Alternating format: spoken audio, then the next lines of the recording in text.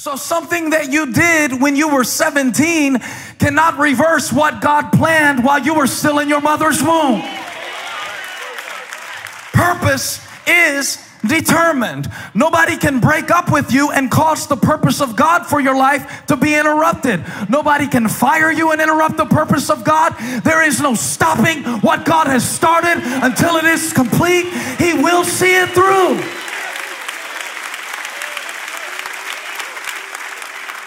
He doesn't change his mind when Jacob blows it. He tracks him down and meets with him in his sleep. Amen. Determined. Determined. The purpose of God is determined. A theological term would be predestined. Yeah. Yeah, all things work together for the good of those who love the Lord and are called according to his purpose. For those he foreknew, he also predestined, that we might be the firstborn among many brothers and sisters. And those he called, he also justified. And those he justified, he also glorified. And those he glorified to the end that his purpose might prevail in the earth. To break it down into real simple language, all I'm trying to say is God is still working. God was working in the things you did wrong, the things you did right. The activity of God cannot be stopped by human decision or mistakes. In fact, some of your greatest mistakes will be the seed of your greatest miracles. It's called purpose, and it always prevails. And God is so determined that he meets with Jacob in a certain place when the sun is set, because he made up his mind, I am the God of Abraham, Isaac, and Jacob. But when we say that purpose is determined, I think it's important to make a distinction. That purpose is not only determined by God, but it is also determined by us. The way I would put it is this is point number 2.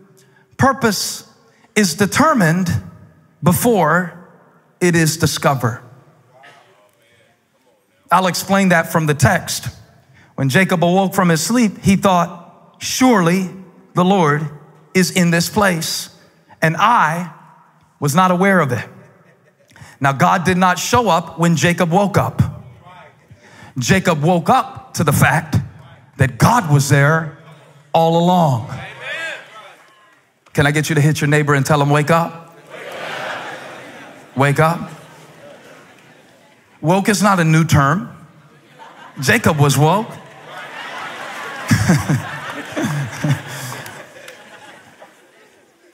But God did not show up when Jacob saw him. He was waiting to be seen in something very common. And I believe that it's good to pray for God to be with us. But I think it's better to pray that we could see where he has already been, because he's been there all along. When you pray God be with us, it's kind of redundant. Tell you why. He said, I will not leave you nor forsake you. Surely I will be with you even to the end of the age. Now, if it's not over, God is still here. So I don't have to ask him to do what he already promised to do. All I have to do is wake up to the reality that he's been working all along. Now, calm down. By the time you see it, it's already been happening. By the time you see it, by the time you got to church today, we had already done so much. What, you think we started when you got here? At some of our locations that meet in high schools and theaters, and we don't own the building, they're portable locations.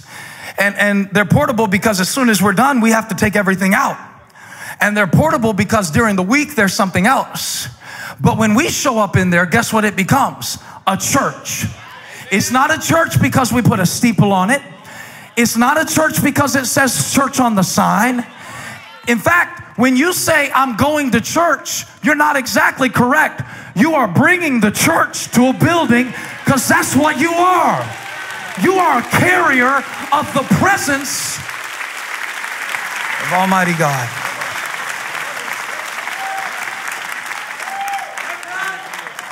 Jacob is so funny to me. God is here, and I didn't know it. How can you miss God?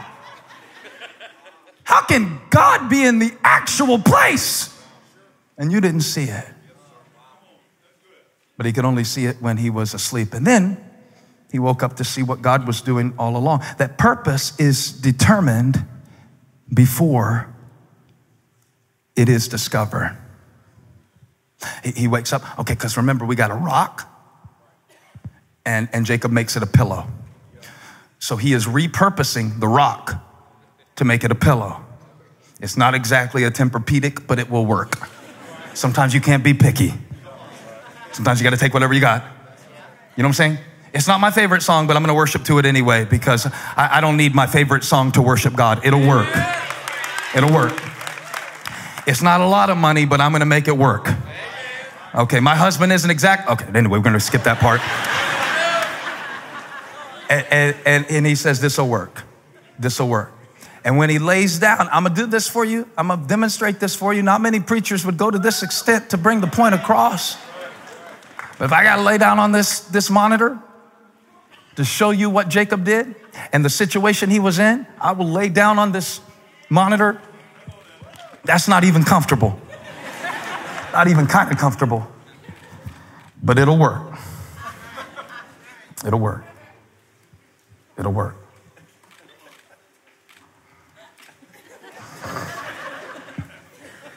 And he sees something while he sleeps, and he wakes up and he goes, well, that was awesome.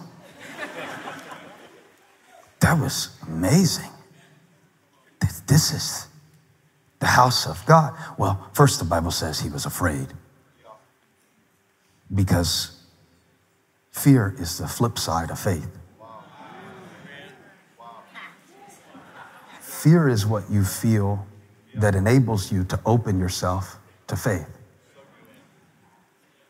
Fear is the sensation that leads you to something greater than yourself that causes you to have faith that God is greater.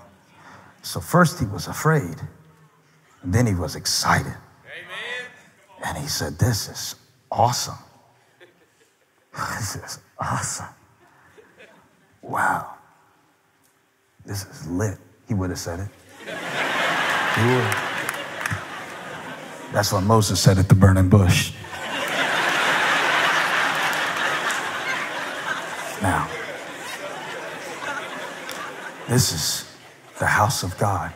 Remember now, he took some oil, rubbed it on the rock, and said, this is the house of God, pointing at the rock. God doesn't live in a rock. Except that one verse that says that if we don't praise him, the rocks will cry out. See, God can show up anywhere. That's the point. The point is, he took some oil. Oil is symbolic of the Holy Spirit. It's symbolic of the joy of the Lord. But it's also when something special was being consecrated, like a king or a priest, they would pour oil on it. It was a part of the consecration. And the rock is something common. And so Jacob consecrates something that is common and says, this is the house of God, pointing at a rock. This is where God lives. No, he doesn't. God doesn't live in a rock, but he can. He can. Notice this, when Jacob says, this is the gate of heaven, he didn't say that because God said it. God didn't say this is the gate of heaven.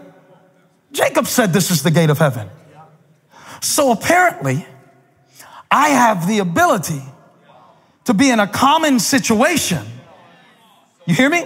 An uncertain situation, and put some oil on it, and put some Holy Ghost on it, and put some purpose on it.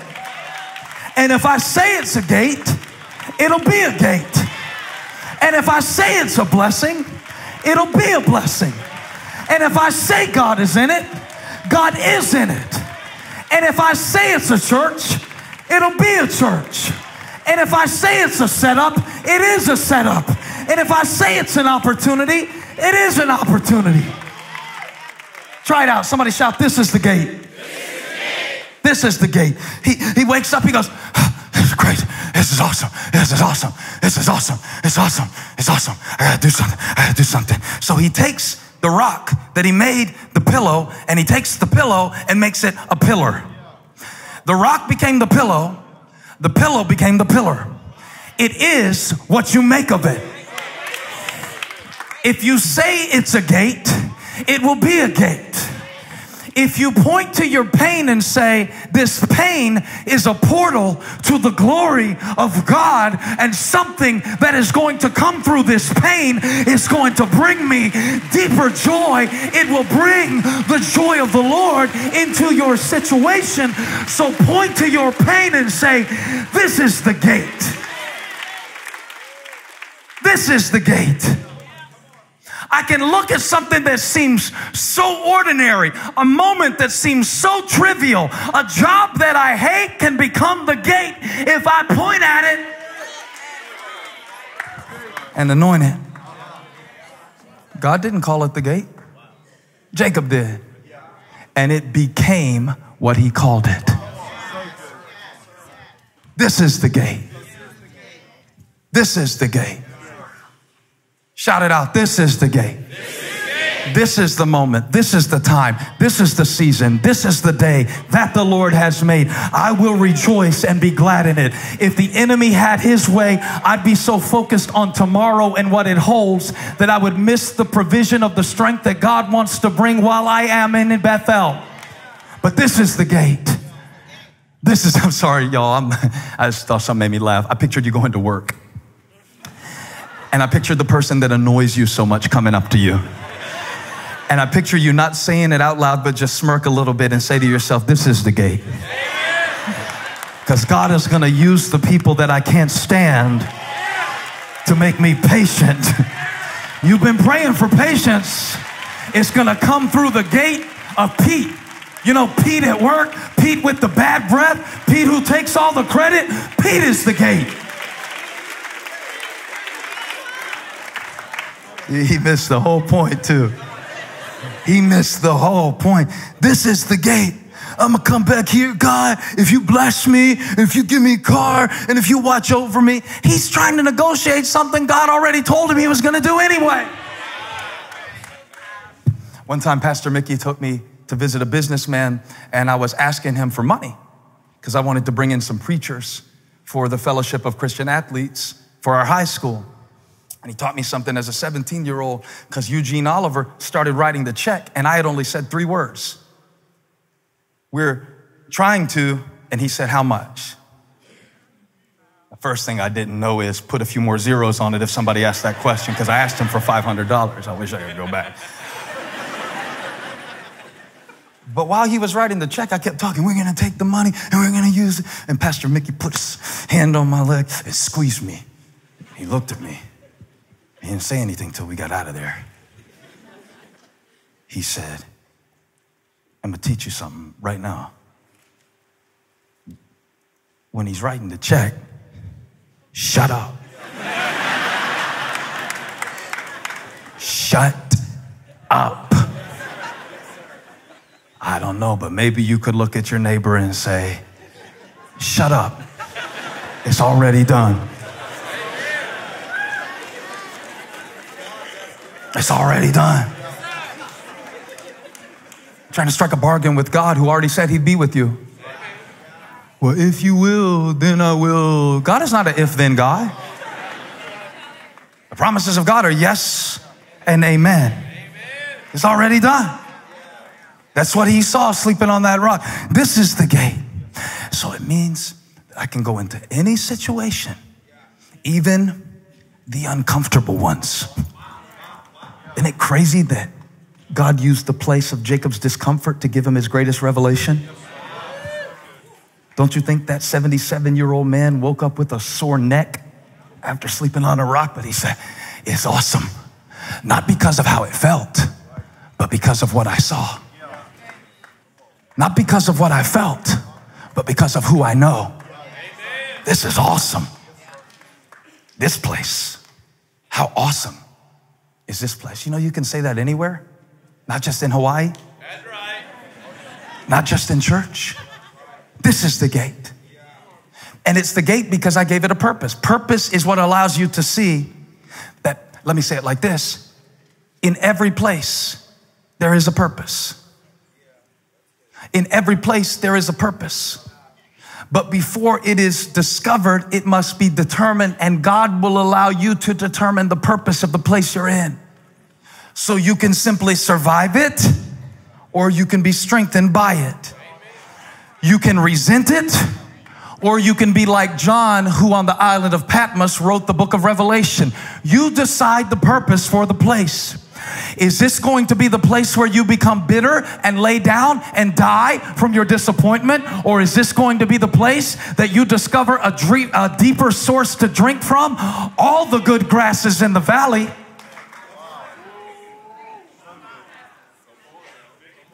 You can only get strength from certain places. This is something that Jacob could not get anywhere else but here in this place. The Lord is in this place. Remember, he's still got 490 miles to go before he gets to his destination, but the Lord is in this place. It means that he is with me on the way. He's with me on the way. And anytime I want to, I can open a gate to the revelation of his goodness. This is the gate. Difficult time with your teenagers? I get it. This is the gate. This is the gate. It got quiet on that one. I must have hit a nerve. Just walk around pointing to stuff, winking at stuff. This is the gate. Make it a gate. Make it a gate. Make it a gate. This season, this is the gate. I'm not waiting. This is the gate. I'm not waiting for a relationship before I feel significant. This is the gate. I'm made in the image of God all by myself. This is the gate. This is the season. This is the time. This is the year. Not when I'm 45. Not when I get the debt paid down. This is the day I will rejoice and be glad in it. Enter his gates with thanksgiving. Hey, thank you for watching. Make sure you subscribe to this channel so you don't miss a single video or live stream. And share this video with a friend. And don't forget, you can join me live every Sunday. Thanks again for watching.